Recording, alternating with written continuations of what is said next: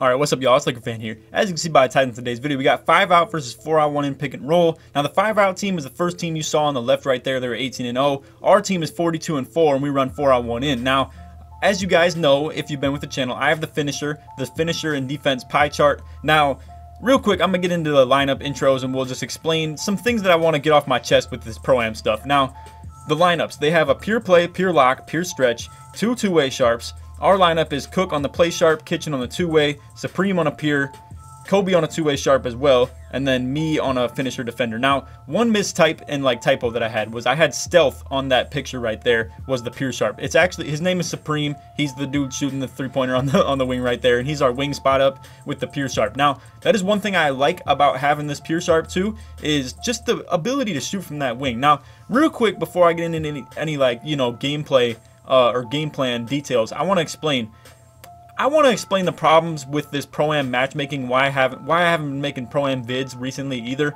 The thing is, bro, is that when you hit Pro Bronze on this Team Pro-Am matchmaking stuff, it literally just disables you from finding matchups in the first place at all. So what this leaves you with the options of is this private matchmaking game that we're playing right now, where people challenge us and want us to play against them. And I think this is my favorite way of doing it. I just hope you guys enjoy this as well. I know it can get a little cloudy and just if I would have shown the real pregame intros, we both had to reset our teams because of the matchmaking errors and problems that you run into, and we're both basically 0-0 or 5-0, so it just would have been a whack intro. So these may be the things that I have to do when doing videos like this, is just kind of show credentials of previous teams that we've both been on. But the frustrating thing about that is it doesn't feel as authentic. But don't blame me, y'all, blame 2K, because this is the thing. When you hit Pro Bronze, you literally cannot find a game. It's as simple as that. And you saw I was Elite Silver, our team was Elite Silver in that first screenshot. That was from earlier in the year.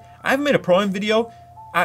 I've made one Pro-Am video in the last 3 months. And the thing about it is, I was starting the year off doing them weekly, every single Sunday. And the problem is, like I said, just the activity of this game mode. I wish 2K would realize it, bro, because I would play Pro-Am so much more if the matchmaking stuff worked. We could find high competition games within minutes, and they'd just be great content. But the fact of the matter is, the only way to get games is just to reset every single time you win 10 or 15 games, and you just play honestly trash teams that really have no experience or any place running against you. And then even if you play against a team that's 6-0, it's probably not worth recording. And you can't play elite teams unless you're playing the tournaments. And at the end of the day, I'm probably gonna just do that. We're probably just gonna run the tournaments, and we'll get into that eventually if there's no fix to the matchmaking problems. But we need to kind of get our lineup straight and get our chemistry down. So anyway, after my probably 3 or 4 minute rant, let me explain our game plan on offense and defense. Now, on offense, they're running this 2-3 where it's going to be real tough to beat. Now, honestly, what we should have been doing, I think that Supreme should have been probably spotting up a little bit deeper just to make it a little bit easier for us to get that wing three-pointer off. But at the end of the day, it's just tough, bro. I mean, they were pinching that. They're pinching that 2-3 really tough when Cook would drive, or not so much drive, but move toward the wing side where Supreme was. And then if we go away from that side, they just set up crazy charge defense where you've seen already Cook's run into some charges and problems like that already pretty much throughout this whole game. Now, like I said, our game plan on offense, and now right here we're getting bailed out with free throws actually toward the end of this quarter. We only got, I think, 4 shots or 5 shots up this entire quarter, but they were able to give us literally 4 possessions of free throws just freely toward the end of this quarter. But anyway, to, like I said, describe the last of our offense, and then I'll get to the defense, because I really want to get this out of the way before we get too deep into the video. But offense, 4 out 1 in pick and roll, me and Cook running screens. Sometimes we run Supreme on those wraps, but from wing to other wing. But this game, it was just so complicated. We actually did that the game after this. Now, if y'all want to see a rematch of this, we already played the game right after it. We ran a best of 3 series with this. If you want to see the rematch, let me know. We can go ahead and run that back, and I'll just show that. But hey, you see Mr. 58 free throw, green and everything on this. Now, later in the game, I actually did struggle with that. But anyway, first quarter's over. Now, I got to talk about defense before we get too deep into this. Now, we were running a 3-2. I was responsible for drives like you're seeing right here, and we would just constantly run a triangle of defense on rotations from that left side. So, like I said, we have me, Supreme, and Kitchen. So Kitchen CB Chillin is the on-ball defender, and you're going to see when he gets beat, I drop to the paint. Now, right here, you know, we're seeing Kobe lacking a little bit and, you know, gives up the wing defense. This is the thing. We don't play a one-on-one defense, you know, in this 5-out. We're not just going to let our point guard get toasted all game. We're running rotations. I'm dropping from corner. Wing drops to the corner. Ball defender drops to the wing. Great rotations, just easy as that. Now, Supreme is playing between defense is what I'll call it. So you see, he gets the nice solid contest on that right there. And I want to explain how premium that is. So what you're seeing us do through this video is I'm playing paint and I'm responsible for Cook's, like, you know, right corner cuts, the right wing cuts, all that stuff. What we probably should have done is move Kobe to that left wing as well. But I don't know how y'all feel about this, but the communication and like cooperation you have from teammates sometimes can outweigh like what builds. So me and Supreme were just on point with this defense, and I think my man was playing beautiful defense for being a pure sharp. Now, if he could hop on a two-way sharp or something like that, that'd probably be like crazy. But look at this. I mean, we're running into so many charge walls, and in the game after this, we figured that out, where if Cook just drives and then I roll from the opposite side, it turns it into a 2-on-1 with a big man. I can get easy lobs. We figured that out in the next game. It just took us a little while. But anyway, you see right there, wing cut and then corner is open from 3. That's the rotation we're trying to make. At the end of the day, I just didn't execute on some of these and get good blocks. But defensively, I really wanted to show y'all this. So I'm responsible for drives. I want to explain the rotation passing wise. So right there you see they pass to the corner off the drive. That means, and I know this is going to take a little bit of like mind, you know, brain work, so just stick with me on this. But when they pass to the corner off a drive, when I have to drop down to the paint, Supreme commits to the corner and then Kitchen tries to get back out to the wing. Now if they pass to the wing, that means Supreme has to, and you see right there, boom, nice rotations right there. So if they pass to the wing, that means Supreme has to fully commit to him and I have to fully commit to the corner. So it's all just literally as simple as this. And I'll make a quick little cut once we hit halftime. But it's as simple as this.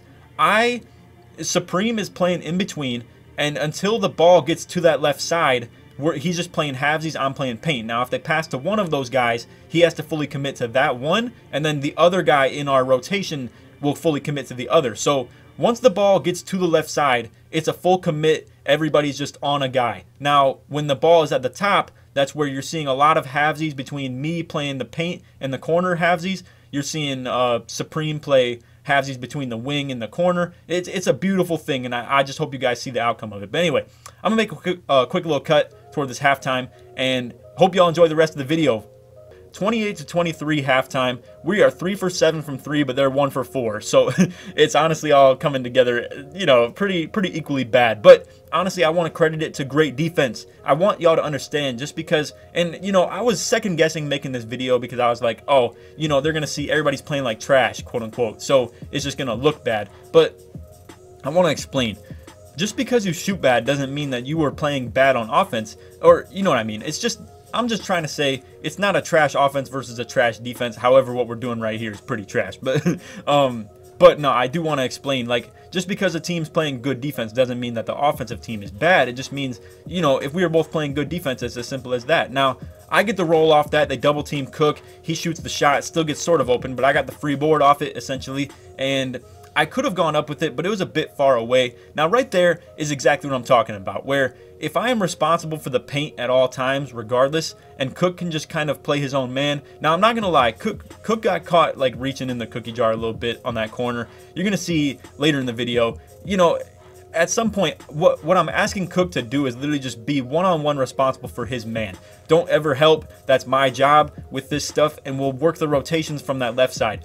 And honestly, what we should have done, like I said, is just put Supreme in that right wing so that he didn't really have to do any of that helping stuff. And Kobe, who's more mobile and has good interior defense and perimeter defense and just speed and all that stuff in general, could have been flying around on that left wing a lot more. But at the end of the day, it was still nice to have Kobe in that spot. Again, you see Kobe dropping on that, and then boom, this is what I was talking about earlier, where Cook gets caught kind of lacking a little bit and sort of like ball watching and just helping a little bit. And those threes hurt quite a bit. And if we can just, you know, I mean, Cook has no defensive badges. Honestly, and I want to say this too. I don't want y'all, like, you know, making fun of my dude too much. I understand he didn't have a good game, and he didn't really bring much to the table defensively either. Now, I will say too, we played these guys twice. So if y'all really want to see a rematch, let me know. But boom, that's the rotation I'm talking about. So You see, I drop on the wing cut and then Supreme guards left corner. If any cut happens, I'm responsible for it. Now, if the corner cut from the right happens, that's when I just need people to be more willing to like float around and kind of like free safety that thing in like football terms. You know, like Kitchen and Supreme need to both be like flying around on that left corner to left wing and like top of the key-ish, and boom, we just rotate everybody around so I can help cook on the corner cuts, because at the end of the day, he is 6'2" with like no interior defense, no, you know, defensive badges. It's just a tough outcome. Now, right here, I thought he was going to throw something up. I was just playing for the rebound. If he could have thrown the lob any sooner, it would have been better as well. Now, right here, if they were going to run any pick and pop, that's where I was going to guard wing and Supreme guard corner. Again, boom, you see corner cuts flirting around. Wing cut. Now, honestly, you can see by how slow they were playing the pace right there that they engineered that. They literally went for the wing cut and then corner dot so that they knew they would catch me lacking on the cut defense, and then they could maybe catch Supreme with like a good dot to that corner, and they pull it. But anyway, speaking of cuts, we get a corner cut with Kitchen right there, and one gets the free throw to drop two with this weird freaking free throw release that he has. I think he didn't even change it with this new player that he has. So real quick too, before we get into this heated fourth quarter, I want to explain to y'all. Kitchen has a new build, like a two-way sharp, but it says two-way finisher. I don't know what the reason is behind that or how you can even make that happen, but in case y'all don't know, two-way finisher is literally like a play defender or pure lock title, essentially. So it's kind of crazy that he was able to make that happen. Now, these guys had a little miscommunication going on right here, couldn't get their people in the corner, in the wing properly. Boom, Kitchen gets the body up on the drive. I'm in there for some help defense on the interior as well. At the end of the day, what we're doing on defense, and you see, boom, I could have had a nice slip right there, but honestly, patience probably would have been good on that. It's just I thought I had a good look, so we tried to get it. But no, what I will say though, patience is key as far as those. But actually, I forget what I was going to talk about. Dang it. Sorry. Also, I know these pro-am commentaries are very much so like more free-flowing and don't have as much, you know, like script to it. So I'm just kind of calling it as I see it and talking. But what I will say, oh yeah. Okay, so Kitchen's new build, two-way finisher, and honestly, he was kind of BSing right here, but we do get a nice look off that for the wing three right there, and he greens it. Now, the two-way finisher title, it's honestly very interesting because it's more of a two-way, like a playmaking defender, or like a, you know, it's more of like a pure lock title. So what that entices people to do more is probably help, but with having a defensive leader for anybody on the court, I would assume they would be able to see his shooting percentage and not just leave him open. As you can see, he's got 2 3-pointers up to this point. But like I said, he made it to kind of entice people to leaving him open more, possibly. And it's kind of funny how a two-way sharp, he was able to manage to get the two-way finisher. Now, you guys know if you're with the channel, Kitchen is very big on those making like weird player titles that like have nothing to do with the actual player. Like he has a 3-point playmaker with lock takeover, and it's honestly kind of cool how he does it. But anyway, moving along. We finally have the lead. It's 40-36 at this point. Boom, you see Supreme fully commits on that corner. Now we're back to the rotations now that the ball's not on that left side. It's a beautiful thing to see how this defense came full circle and just actually plays. And this is one of our first games playing with this lineup and this team. Now right here, we're on the transition. I was expecting Kobe to throw a lob. Again, this is lack of chemistry that you're seeing right here. A lot of the times the dudes that I'm playing with, they know that. Now right here, I brick both free throws, bro. You've seen I greened 4 in a row before that point, maybe even 6 in a row. I forget how many times I went to the line, but I greened at least 4 in a row before that, and I actually have a really good timing on my free throws. Now, boom, this is what I'm talking about right here. You see Supreme was able to play like tremendous defense on that, and Kitchen was able to still get a hand in there as well from the wing, and you know, like dropped from ball handler who drove to the wing, and I was able to help on the paint. It's just a beautiful outcome on that. Now, right here, you're gonna see, boom, he's holding this charge, right? And what we did right here is kind of the remedy that we like found on our offense the second time we played these guys. And again, if you want to see that, let me know, but I'm probably just gonna only upload this one for now. If y'all really want to see the rematch on this, let me know for sure. We both kind of found better ways to score against each other moving along with this, but I will say, and you see, boom, I have to help cook on the drive. Great rotations from those two on the left. It's just a beautiful thing to see his defense come full circle. And I would love to play more Pro-Am moving forward, but I also don't want to get into tournaments if we don't have any way of practicing.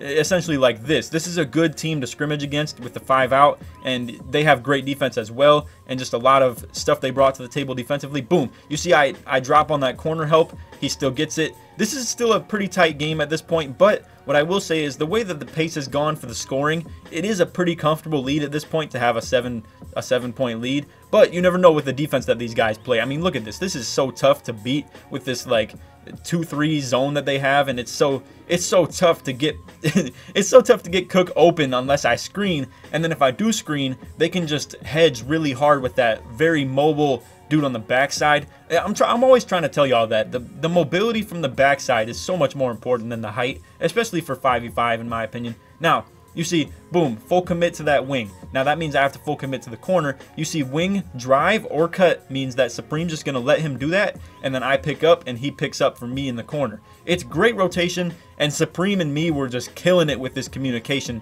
and just being on the same page. And I got to show my man big props for that. Dude was a pure sharp, playing like the best defense on the team, honestly. It was pretty crazy. Now, again, the whole defense relied on me, Supreme, and Kitchen to just be on point with our little triangle defense and good communication, good understanding of each other. And again, that comes even more with like the more you play together.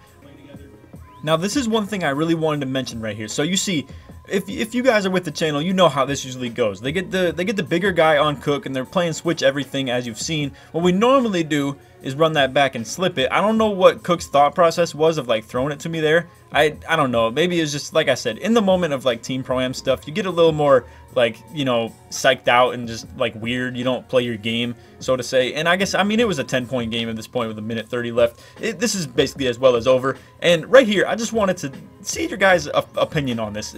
They called me for a defensive 3-second right here. You know 2K, they don't be letting you play the 1 foot in, 1 foot out defense. It's like the middle of your circle is like what counts rather than like one of your feet. But anyway, end of the game. I hope y'all enjoyed the video. If you did, like I said, feel free to drop a like, sub if you're new, turn on them noties, all that good stuff.